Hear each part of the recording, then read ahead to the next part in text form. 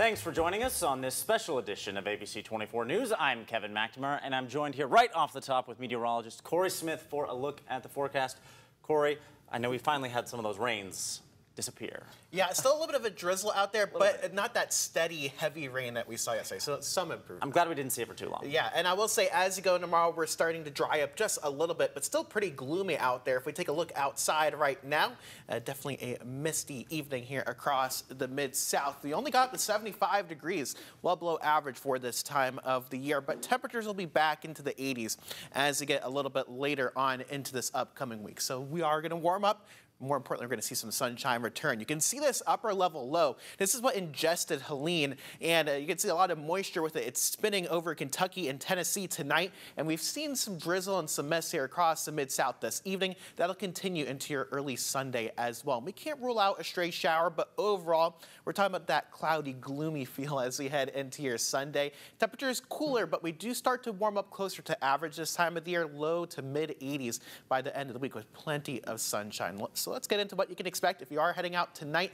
Temperature is a little bit cooler, 68 degrees around 7 p.m., 67 around 1 o'clock in the morning. And between that, we can't rule out a stray light shower or some drizzle. And that's going to be the case as we head into tomorrow morning as well. So around a 10% chance of rain. Temperatures in the low to mid 60s to start things off. Taking a look hour by hour what you can expect as we head into your Sunday. Very much more of the same. We have this cloud cover, some drizzle, some mist, and maybe some light showers once again as we get into your Sunday. This is 10 a.m., right around 70 degrees. If we are heading out to church in the morning, I think we might see a couple spotty showers, but overall, I think nothing too bad. It shouldn't ruin any plans for your Sunday. And as you get into the afternoon, we can't rule out seeing a couple splotches of sunshine getting in there, but overall, mostly cloudy as we get into your afternoon. Temperatures going to be stuck in the 70s once again for tomorrow. So tomorrow afternoon, what things are looking like right now, mostly cloudy. Low to mid 70s here across the Mid-South, so below average once again for this time of the year. But a warm-up is on the way. This low pressure does start to erode, and with that, we are going to watch high pressure build in as we go into next week. So tomorrow, just a repeat of what we saw today pretty much, but as you get into the beginning of next week, we're tracking a cold front. As you go into Tuesday and Wednesday, we're not expecting any rain with this cold front, and it doesn't really cool us down. The most important is that it's going to at least bring us some sunshine and some drier weather into the middle and end of next week. So overall, things looking a little bit better. We just have to wait a couple days to finally get there. So your 7-day forecast going forward, 75 degrees tomorrow. We can't rule out a stray shower, mostly cloudy skies. We're partly cloudy on your Monday with a high of 79, up to 82 average for this time of the year on Tuesday with plenty of sunshine. That cold front drops our temperatures a little bit on Wednesday. We're down to 78 degrees with sunshine, but we're back into the low 80s as we get into the end of the week. Thursday, 83 degrees, and then we're still sitting in the low to mid 80s as we head into the end of the week and next weekend. At least 52 people have died as a result of Hurricane Helene. Fatalities confirmed in Florida, Georgia, the Carolinas, and Virginia. You're looking at devastation left behind in North Carolina. Roads across the western part of the state remain impassable. And near the Tennessee border, Interstate 40 was destroyed after part of it washed away in a landslide. Many Tennesseans have felt the effects of Helene as well. So how can you help them? Well, there's a number of different things. You can donate money to the Salvation Army. They'll be sending its Emergency Disaster Services team to East Tennessee.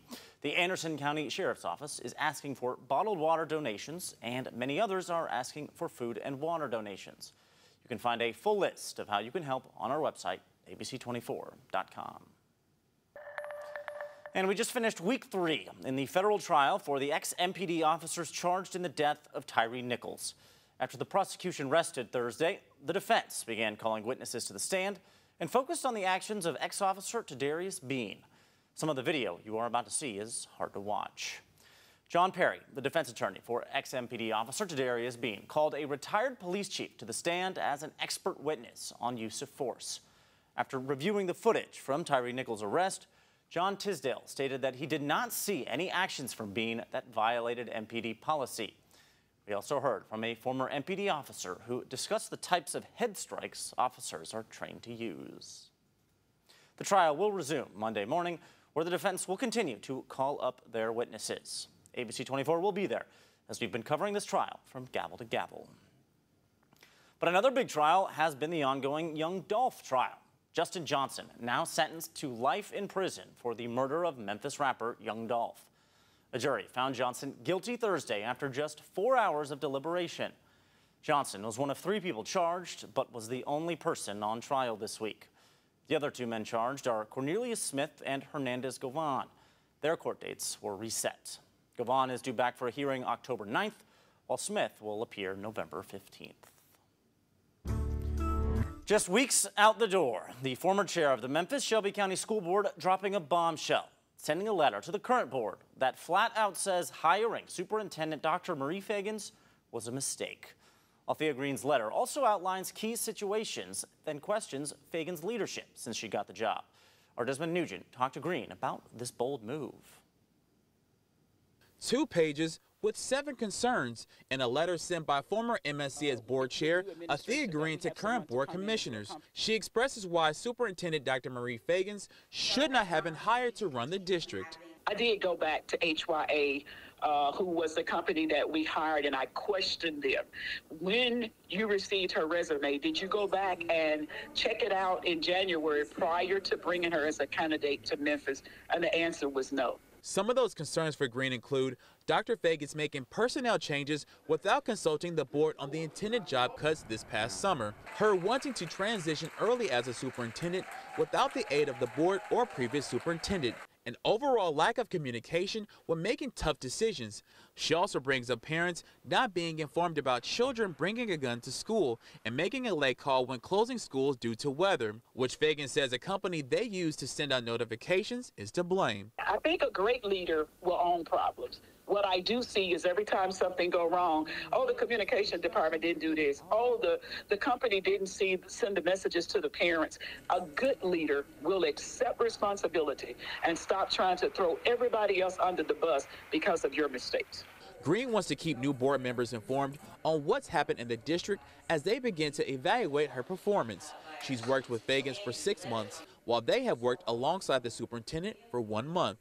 Despite public criticism, community advocate Sarah Carpenter with Memphis Lift believes Dr. Fagans has not been given a fair shake on turning the district around. This lady ain't been here a year yet, and they done nailed her to the cross, man. And it's not fair. It's not fair. Who knows? She might bring these departments back. She may bring them back. I don't know.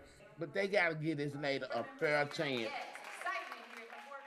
Dr. Fagans' midterm evaluation is expected to be submitted by November 1st. We did reach out to the district to make a comment about Green's letter. With less than 6 weeks to go until Election Day, local early voting and mail-in ballots are facing lawsuits. In Mississippi, the Republican National Committee is suing over mail-in ballot policies that target postmarked mail ballots received after Election Day. In Crittenden County, Arkansas, 2 women filed suit against the County Elections Commission for failing to designate an early voting location in West Memphis. These cases could have significant implications for mail-in ballots and early voting locations for states with similar election laws. ABC24 political commentator Otis Sanford expressed concerns about what he calls attempted voter suppression. This just falls right into what I see as the Republican Party playbook to stifle voting, to suppress the vote, and really to try to rig elections. We'll have more on the possibility of either case ending up before the Supreme Court in the coming weeks and what the Mississippi Attorney General had to say at 10. Elvis Presley Boulevard is a street with the 2nd most visited home in the country after the White House is set to get what neighbors in Whitehaven were promised years ago. The street's revitalization project was put on hold for months by TDOT.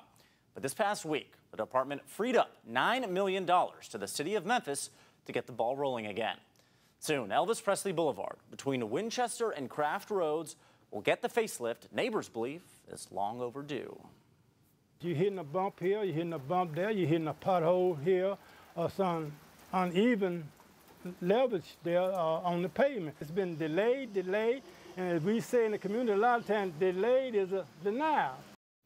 The road work should start sometime early next year.